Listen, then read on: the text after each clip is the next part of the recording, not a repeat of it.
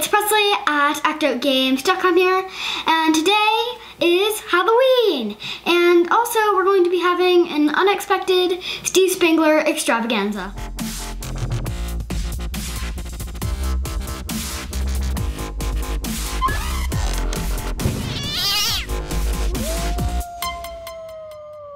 So since the first Steve Spangler Science Kit was so fun, we decided we would get another one and try it out.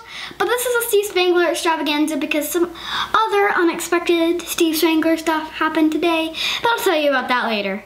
So let's start with the kit that we got. And this one is called Slick Tricks. So this kit uses one of my dad's absolute favorite quotes called Clark's Law, which is any sufficiently complicated technology will be indistinguishable from magic. And in this case, it is, and any sufficiently complicated science will be indistinguishable from magic.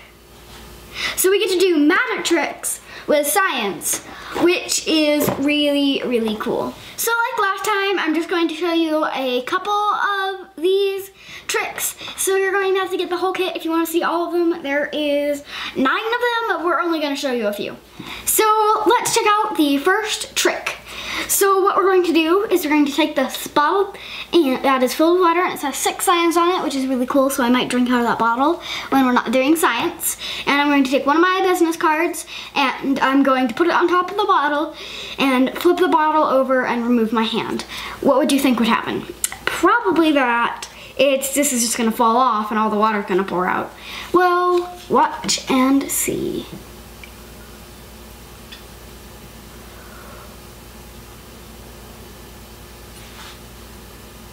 So just to make sure, just to tell you guys this isn't a trick, I will take away the business card and all the water will fall out.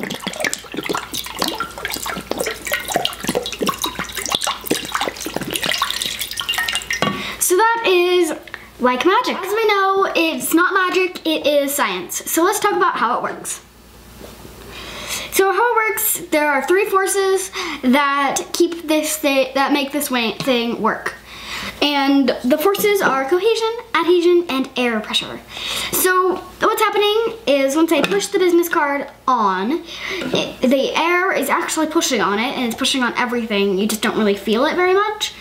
But it's pushing on the business card, and it's pushing it in all directions here, so it's kind of keeping it still. But when we turn it over, it's pushing down on where the business card is exposed, and it's pushing up all around the bottom. So it's pushing up more on the bottom than it is on here because the bottle is covering some of the water. So so the air is keeping it in place because it's pushing more up than down. So of course, if without the water this would not work, I would just do like this. Business card falls, and that's because of this wonderful force called cohesion and adhesion. So this is another reason why water is the coolest substance on the planet. It is amazingly cool, and cohesion is because of the hydrogen bonds. It's all sticking together, and then it's using adhesion, and it's sticking perfectly to the card. So it's letting absolutely no air get into the bottle. But the air wants to get in the bottle and push it down, and without the water's cohesion and adhesion, the business card just falls off because the air gets in the bottle and pushes the card down. So that's why it works, and it's really sick science. So we're going to take it to the next level, and I'm going to show you how strong water's cohesion properties really are. So we're going to do the exact same thing, but without the business card. So it's going to be really hard to do it with this really big hole on top. So we've got this special cap with a small hole on it. So what I'm going to do is I'm going to flip the cap on the bottle. I'm going to plug this hole with my finger, flip it over, and the cohesion is strong enough. It is keeping all the water from falling out of the bottle. Of course, with regular cohesion, by like shaking it a little bit or poking it, it's going to fall. There's just going to be a little bit of water that falls out though, because the cohesion bond will form again. And this is really cool, and I am seeing a lot of my friends today, so I'm definitely going to pull this trick on them, and it's going to be fun. So the cohesion kind of forms a film around it, so it's like there's a business card there, but it's actually just made out of water and cohesion, and it's absolutely crazy. So it's doing the same thing. Air pressure is pushing up, but it's pushing against the surface pressure of the water. And cohesion is just so perfect that no air gets into the bottle and pushes out all of the water.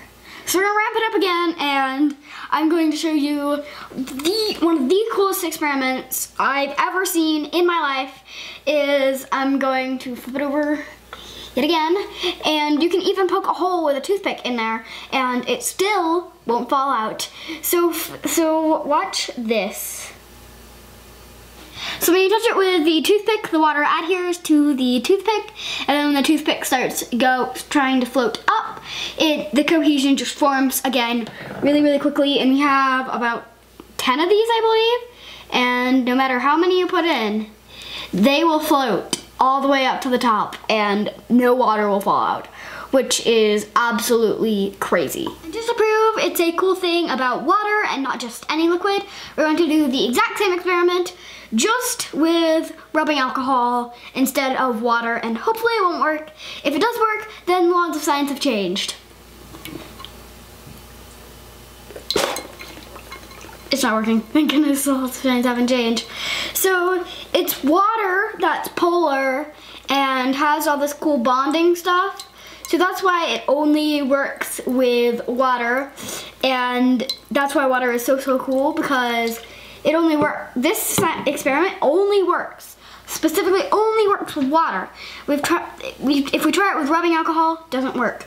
It's the cool thing about water that lets this happen.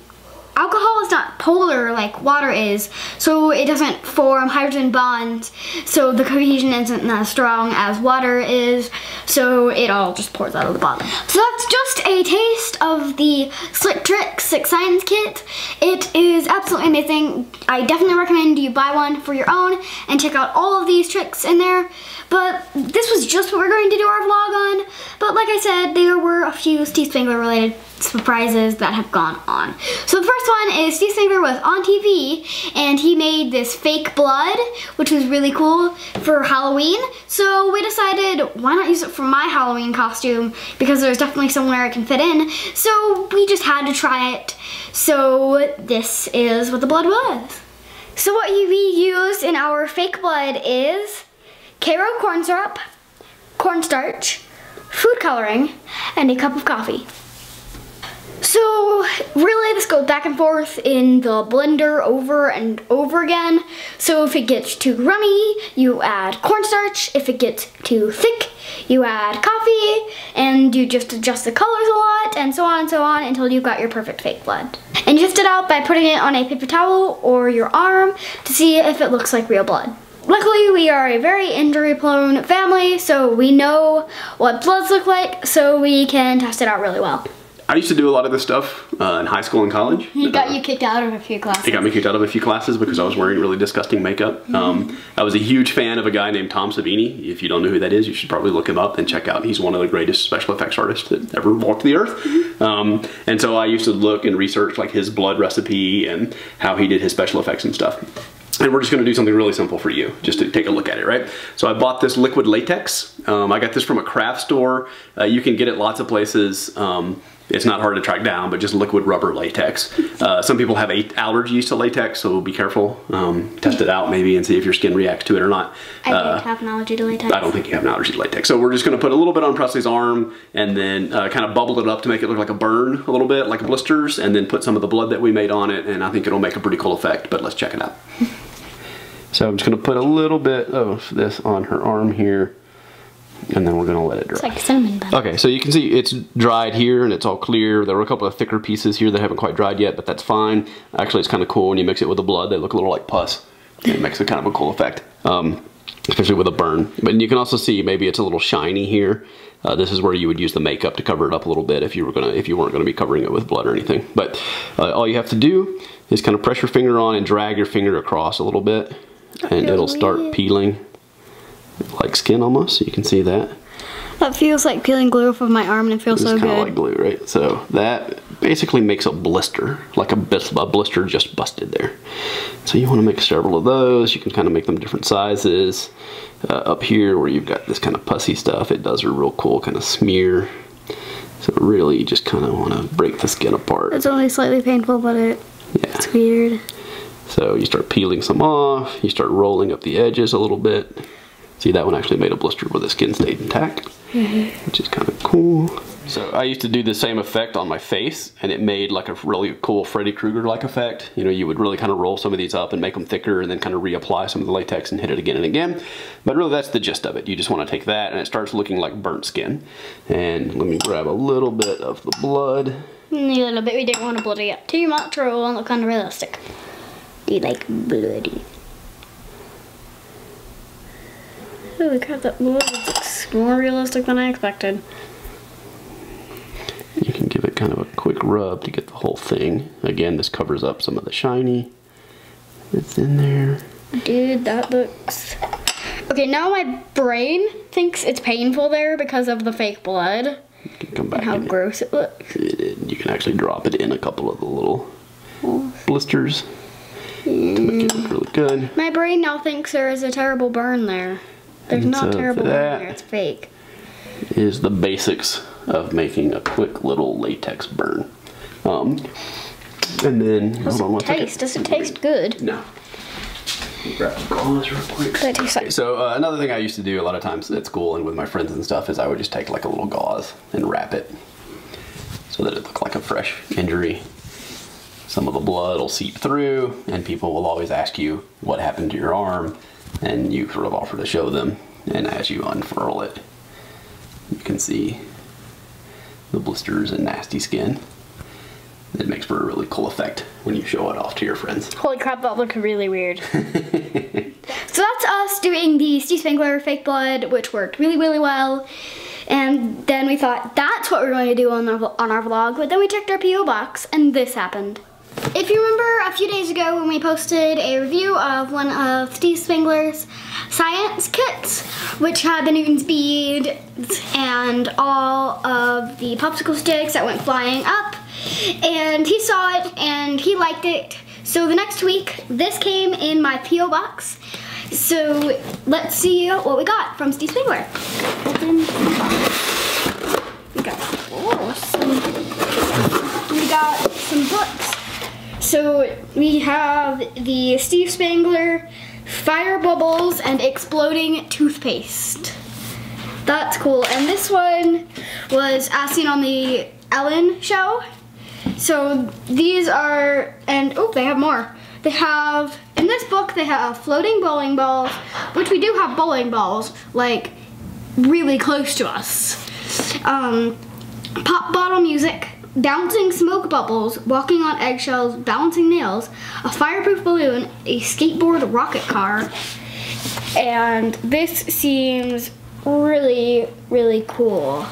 And I just found out on the inside, it is signed by Steve Spangler, which is really, really cool. Oh, and it says, Presley, have fun making a huge mess, Steve Spangler. And we have another book called Unforging Experiments That Make Science Fun. Naked eggs and flying potatoes. And they have really cool stuff. These are really, really, really cool. This is another as seen on the Ellen show. And this one is also signed. Presley, I'm your biggest YouTube fan. Keep up the great reviews, Steve Spangler. That's amazing. So we're gonna have fun doing all the experiments in these books, which is going to be super duper duper fun. Doing all of these experiments, and I just want to try them all now. Like immediately. Thank you so much, Steve Spangler, for sending me these really cool books, and I'm super excited to try out all of these experiments. As you can tell, it was a very, very Steve Spanglery day. This was absolutely fun, and I love doing all of the experiments. It was absolutely amazing, and I can't wait to do a ton more of them. So this made me think up my own version of Clark's Law, and is science sick enough will be indistinguishable from magic. So So yeah, that was our very Steve Spanglery day. Thank you for watching, and I'll see you tomorrow.